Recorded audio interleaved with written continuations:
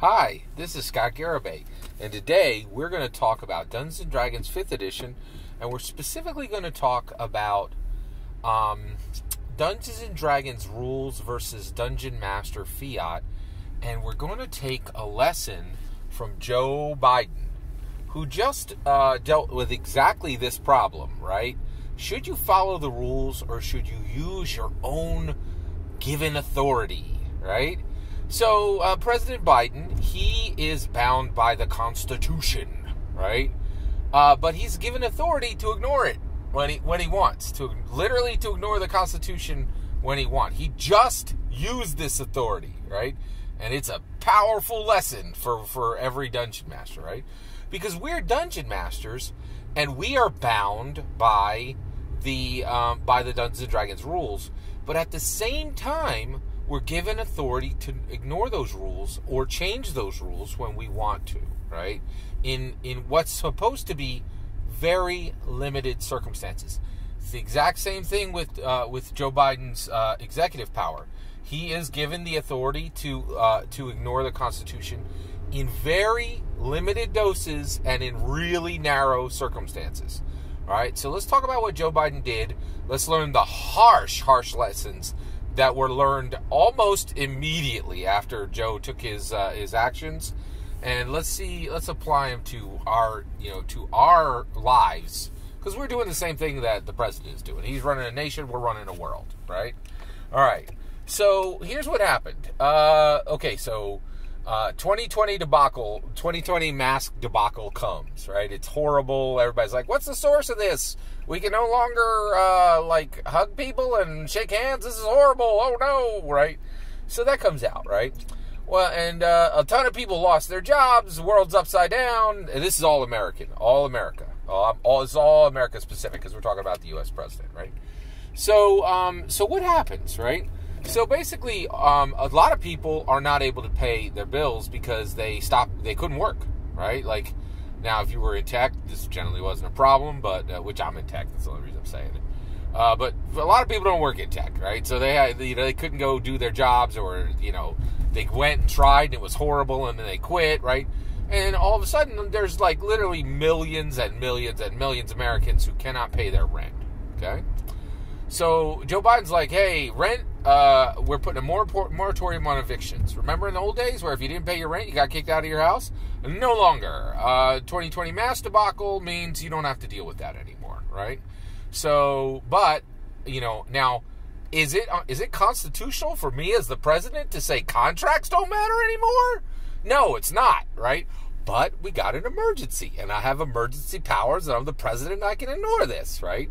So he's like, so he said, in this circumstance, for this limited amount of time, right? Which is totally his right. Okay, now let's link this back to Dungeon Masters and to Dungeon Master Fiat, right? And D&D rules.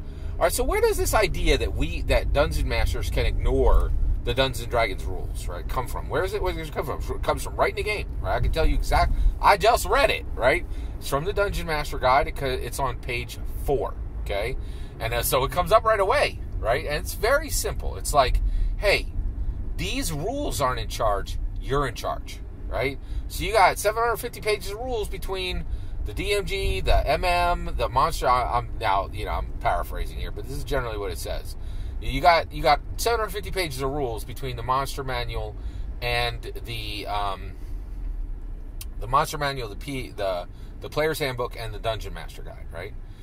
But you're not bound by these rules. You can change them when you need to, right?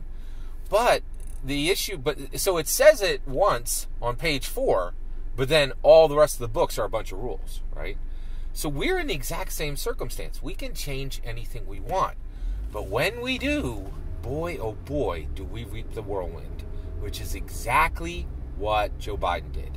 All right, so Joe Biden, let's get back to him, right? So the moratorium comes up, and basically the government's like, oh, hey, you know what? Evictions are going to start again. People are going to get chucked out of their house because they didn't pay their rent, and you can't stop it because, that was an extended period of time. That period of time is over. So this is the first. I've never seen this in my entire life, right? This is new, right? I ain't never seen this. So what happened, right? So what happened was they got a situation where, it was truly incredible. I've never seen a situation like this, where what happened was that essentially it went down to it, and it was a situation where they were like, hey, that's right. So basically, President Biden wanted it to go on longer than it was supposed to, right? But basically, he said, you know what? I'm going to extend the moratorium. I'm going to make sure that nobody is kicked out, right? People are like, wait, Joe Biden, you can't do that, because that's against the Constitution for you to take this into a pretty much indefinite amount of time, right? And he's like, well, guess what? I know it's unconstitutional. This is the new part. No, I've never seen a president do this in my entire 50 years on this planet, right? He said, I know this is unconstitutional. I don't care. I'm going to let this ride out and let the courts say it's unconstitutional, and I'll use that period of time to get what I want during that short period of time. I'm going to ignore the rules, right? Now, that was great. He got exactly what he wanted, right? The eviction moratorium stopped, and it went to court, and they were like, yeah, this is straight unconstitutional. No heck to the way, right? No, this ain't good, right? And Joe's like, nah, it's no problem. I ignored the constitutionality because I wanted to, and because it wasn't important for what I needed at the moment. Constitution, what's that, right? Come on, right? So he's like, Constitution ain't important, right? As long as I can get what I want for a few more weeks, great, right? Now so he wins the day on eviction moratoriums. Here's what happens next. Texas goes, there's this 1973 constitutional rule that we don't like in Texas. So we're going to do some arcane wizardry on our laws and make it so that this constitutional law don't apply in Texas. Not functionally. It's still here in the spirit of the law. But because of the numbers, we're going to make it so this 1973 U.S. constitutional law, right, which was established in 1973, that people have liked for a long time. Well, people on the blue side, not so much on the red side, right? He's like, hey, we done. Right, Texas is like, we ain't doing it no more. Not in our state, right? And all of a sudden, Joe Biden and all Joe Biden's blue Democrats are like, oh, hey, the constitutional laws are super important. I know we just got done ignoring them, but they're really important, especially this 1973 one. And maybe we should follow the Constitution on this one. And I was like, wow, that swung around fast. You're like, oh, Constitution didn't matter a week ago, but now it does. That's really fascinating, right? So, what does this teach us about our DM fiat? It teaches us a lot, right? Whatever rule you put into place, right? Because you don't like one particular weapon, or you don't like how one race works, or you don't like how one spell works, right? You best recognize that's going to swing around, and people are going to ask you to change other things. So we have to use our Dungeon Master fiat extremely carefully and in incredibly limited circumstances for limited time. And we have to be honest, right? We can't be like, oh, Constitution be darned because I need something for 2 weeks, right? And I think Joe Biden he used his Dungeon Master fiat poorly, right? And I am convinced that what this actually teaches us is that Dungeon Masters should be using Dungeon Master fiat on less than 2% of all rules in the game. And when they do it, they need to be incredibly clear and careful as they communicate it. And only the worst Dungeon Masters fiat more than once every 3 months, right?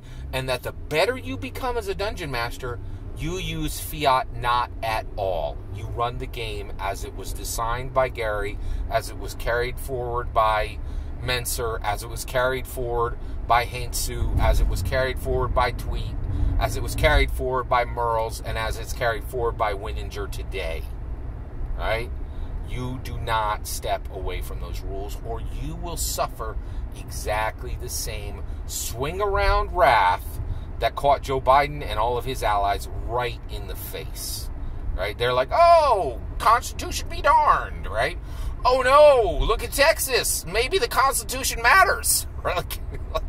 Like it was so fast, right? So The reality is you should stay on the D&D rules and use your DM fiat incredibly carefully in only the slightest circumstances for the slightest period of time.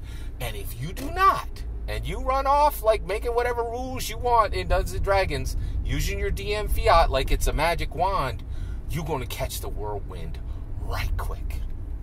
Joe Biden just taught it to us. All that's my opinion. I'd love to hear your thoughts. Let me know in the comments below. Please consider liking and subscribing, and have a wonderful millennium.